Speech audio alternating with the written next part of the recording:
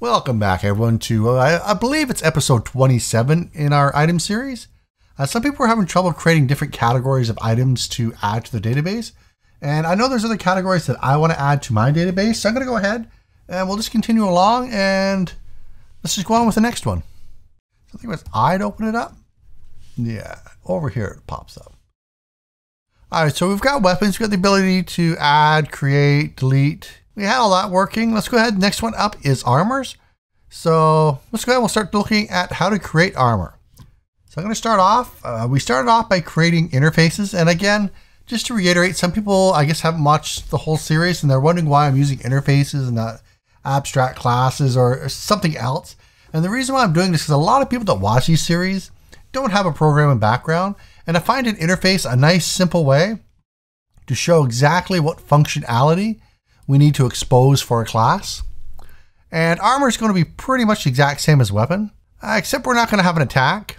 We are going to get some armor level. Well, let's just go ahead and we'll create it. So we'll go ahead, we'll create a new C# script. And this is IIS. And we don't have an armor, do we? I do not see one. We'll go ahead, open this up. I believe we're putting everything in our own namespace. It's been a while since I've looked at this one here. By the time that I was gone, we went ahead and created 2 games on the stream, plus all the stuff I've done off the stream. Been really grooving on the new Unity networking. And while it's not the be-all and end-all yet, it's still really good. I like it. We gotta move this in. I've also gotten used to Visual Studio, so don't mind if I hit the wrong keys. All right, so we're going to go ahead. We have to inherit from other things. So I'm going to go ahead first off. Let's get rid of all this. We do not need dictation. All right, so we've gone ahead. We've done that. Let's see. What do we want public for this? Well, we want to be able to get the armor value. And the way I want the armor value is probably the way I worked with the weapon as far as min and max. For now, let's just give it 1 armor value. And I'm going to do that by returning an array of ints. The first one being the min, the next one being the max. Something a little bit different. So let's go ahead. We'll say int array. And I'm just going to say armor. Actually, in Unity, we're used to dealing with vector 2s. So let's actually go ahead and just make this a vector 2. We can return a min and a max that way as well. And I'm going to go ahead and set this up to have a get and a set. And I think that's actually all we need for our armor class. So let's go ahead and we'll create that next. So we're going to come back into the actual scripts. I want to go ahead and open up my weapon script. And we'll use that as a template to create the armor script. So IS armor. And we do not have that created. Let me just quickly check. I do not see it. So we're going to create that. We'll open that up as well. And as far as the namespace and everything else, we'll just go ahead and copy that right out. Remember the hotkeys on the Mac side now. And of course, we'll come down here. We don't need void update or anything.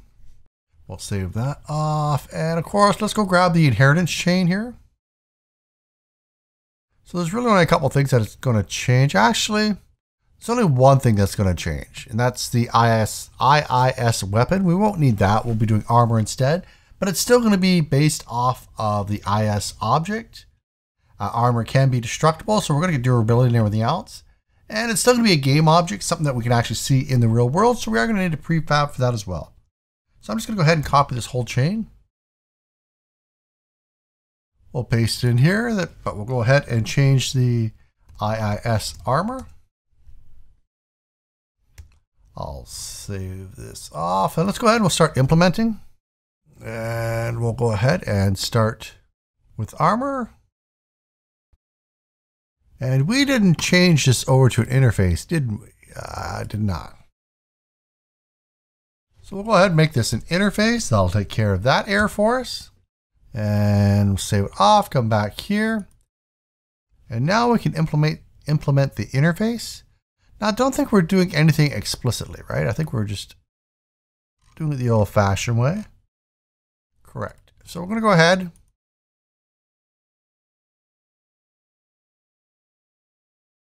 implement interface. There we go. And it looks like it did all of them.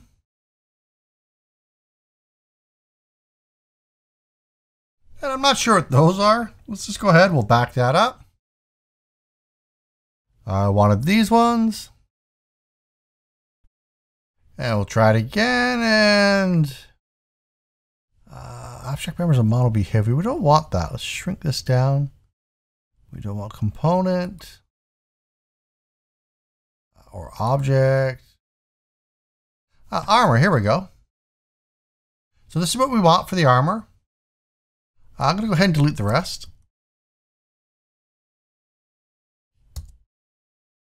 And I'm going to go ahead and leave these region tags here for now. I'll save that off. Don't remember how to do this, I guess, with... oh, there we go. What did I forget over here?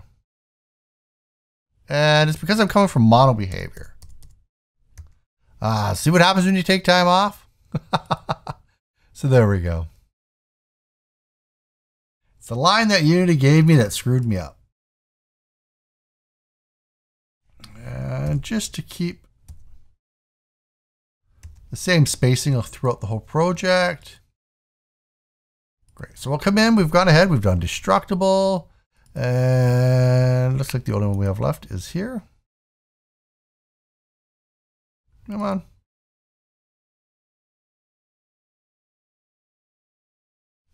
There we go. So let's go ahead. We'll start making some private variables up here. And of course, we're going to use the serialized field. First, we're going to want is int, and I'm going to say current armor. I'll say current armor. Serialized field. Int max armor. Now keep in mind, this is different than its durability. So you can have the armor change for some reason. If you don't want to, then go ahead and maybe just have one variable there. I know this is something I'm going to want later on where armor can change its value under specific conditions. But do keep in mind, this is not durability. This is the armor value of it. Let's come back into weapons and we'll go see what we did here. And so we need durability. And I'm just going to go ahead and copy this here. And equipment slots. So we'll go ahead, we'll put all of these in. Maybe this one public, so we can change it in the inspector. Okay. I do want a constructor for this.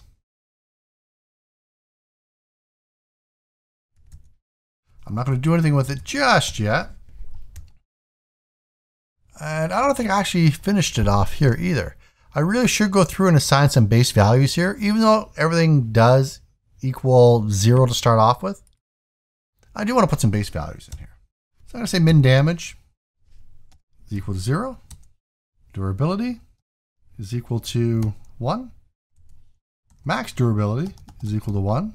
Prefab is equal to new game object. And the equipment slot is going to be equal to equipment slot dot. It doesn't really match. We'll just do feet by default. Now, I remember we went ahead and created this as enum, and that's fine for now, but I know later on I am going to want to switch this out when we get into the inventory system, because I want to have specific groups of equipment slots. So you have armor slots, you have weapon slots, you can have jewelry slots, whatever you want. So I want to be able to have that grouping instead of just having one big enum. Now, of course, just having the enum will work, but I just like having the structure that we get from the other way. So since these are private, I want to stick to the same naming that I'm using throughout the whole project. So I'm going to go ahead and keep those underscored. And we'll do the same thing down here. Current armor is equal to 0. Max armor is equal to 0. Durability is equal to 1. Max durability, you guessed it, equal to 1. Prefab is going to be equal to new game object. And of course, equipment slot is going to be equal to equipment slot dot, and so this is our, we'll just say feet by default. Now let's go ahead, we'll save this off. And I think that's all the variables we need for this class. Now before we jump in and start filling this stuff out, let's go ahead and see what other files we are going to need. And make sure we don't have any errors. All right, we don't. So we're going to need an actual database, and we're going to need some editor scripts for it. So let's come in, editor, not there, maybe it's just under scripts.